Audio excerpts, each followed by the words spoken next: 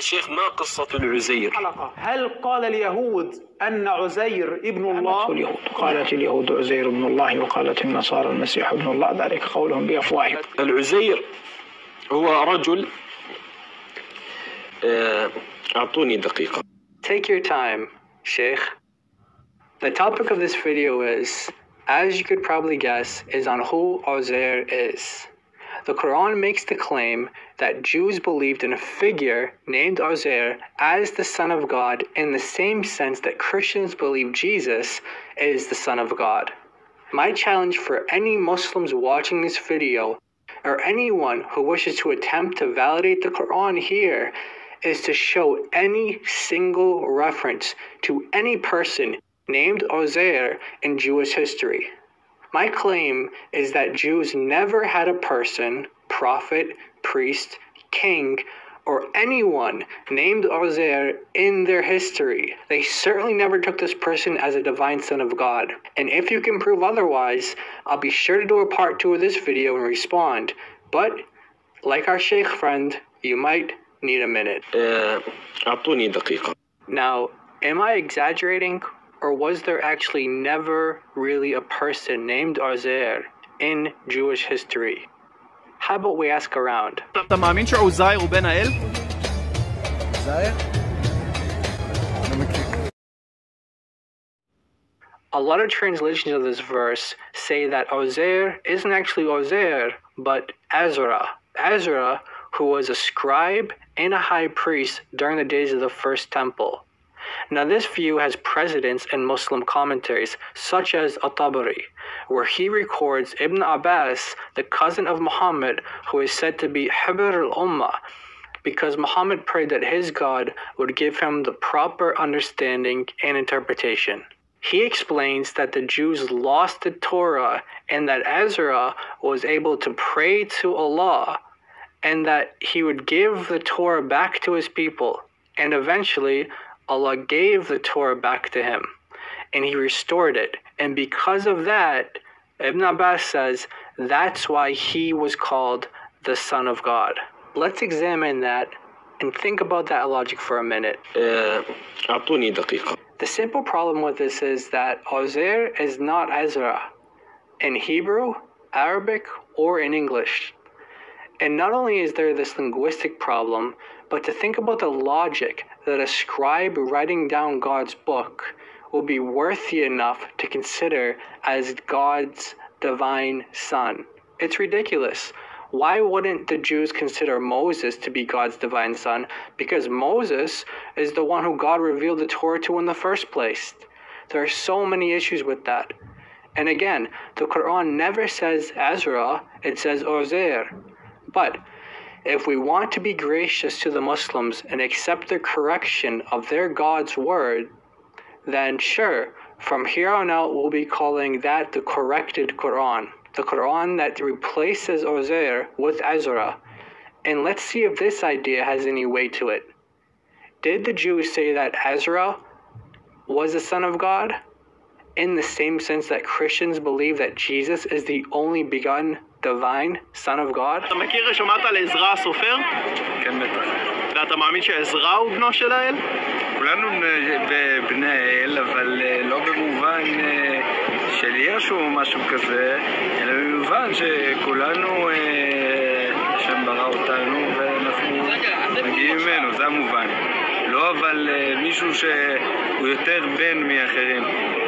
Okay, so not only has this guy never heard of Uzair, but even if we correct Allah's Quran and replace it with Ezra, he says that Jews do not esteem him as the Son of God in the sense that Christians believe Jesus to be, but perhaps in a general sense that Jews are all considered to be God's children, in which case the corrected Quran would make 0 sense. If all Jews were considered to be God's children in the same exact sense, then why single Ezra out? It would be wrong and mistaken to suggest that he's special and unique in the sense that Christians consider Jesus to be.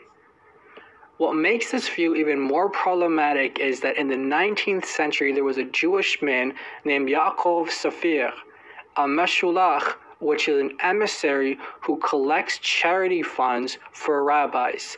Usually, they do lots and lots of traveling.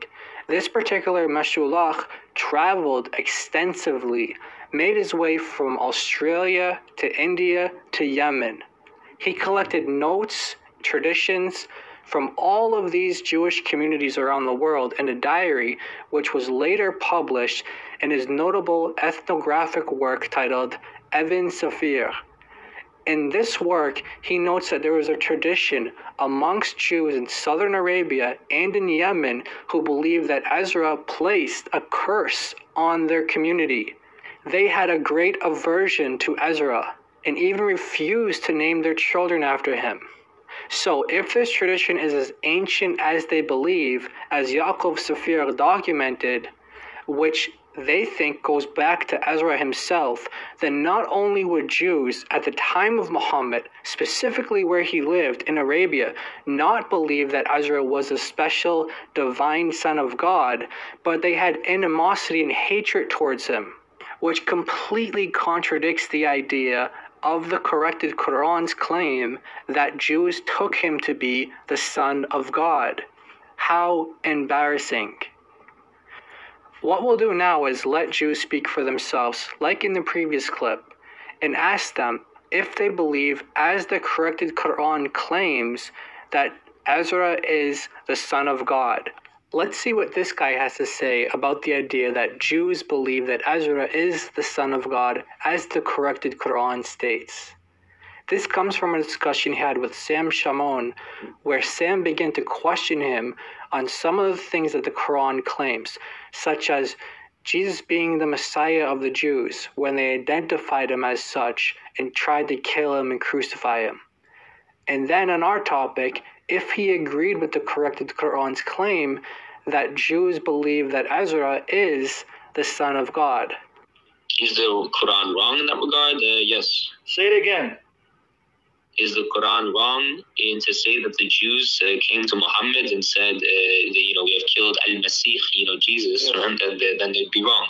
Okay, and yet you still go on their channels to bash Christians because you think they're closer to you than we are to you, right?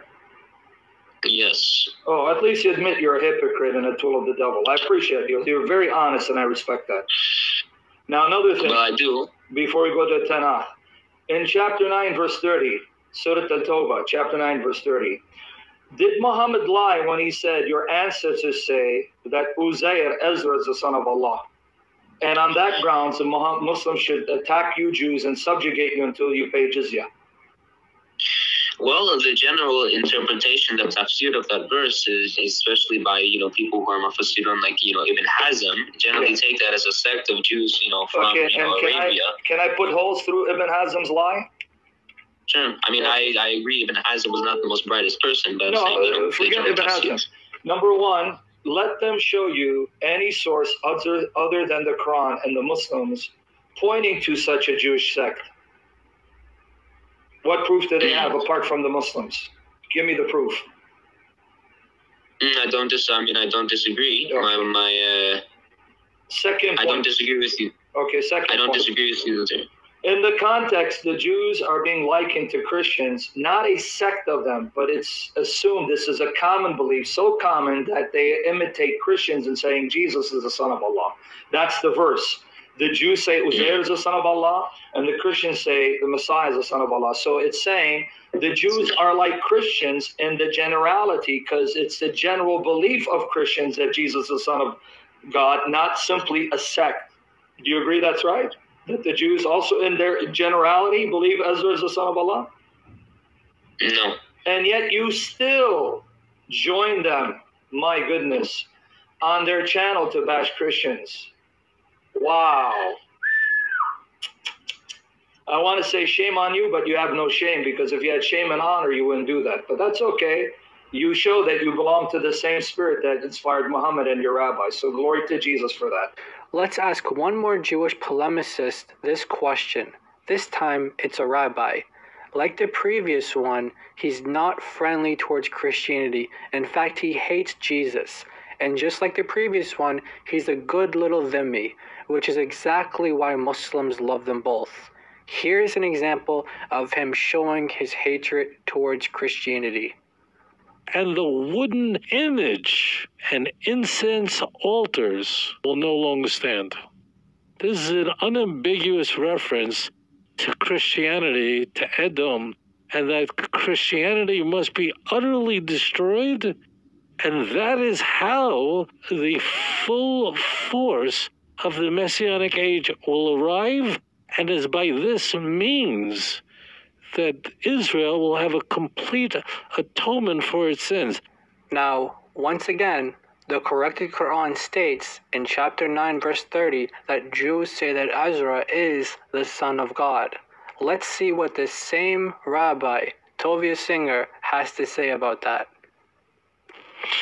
Of course, everybody who reads it is going, wait, I don't know any Jew who believes that Ezra, a great prophet, and incidentally is considered a prophet in Islam as well.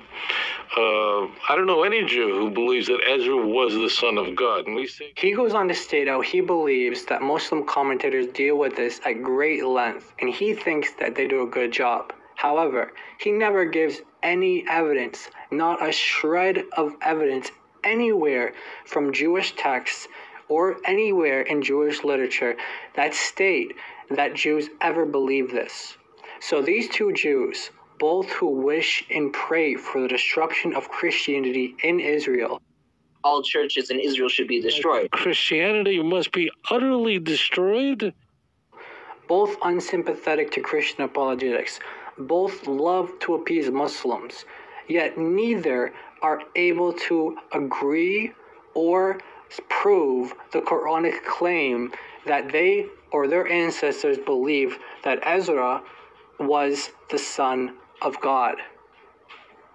The verse claims that people utter this with their mouths. قالت اليهود عزير ابن الله وقالت النصارى المسيح ابن الله ذلك قولهم بأفواههم. And it doesn't end there. It also says, may Allah destroy them. Again, destroy them for what? For repeating the claim that Ezra is the son of God. However, as we've seen, there is zero evidence that any Jew has ever believed in a person named Uzair or Ezra to be the son of God, as the corrected Quran states. So the people uttering nonsensical words with their mouths are actually the Muslims. They're repeating this baseless claim over and over again that Jews believed something that they never believed in. But I do not pray that God destroys them like the Quran does for making the false claim which they utter with their mouths. Instead, I pray, and we as Christians pray, that the God, the true God, saves all of the Muslims from the lies of Islam. And we pray that God saves all of the rabbinic Jews and all of these enemies of Christianity. Jesus is Lord, and thank you for watching this video.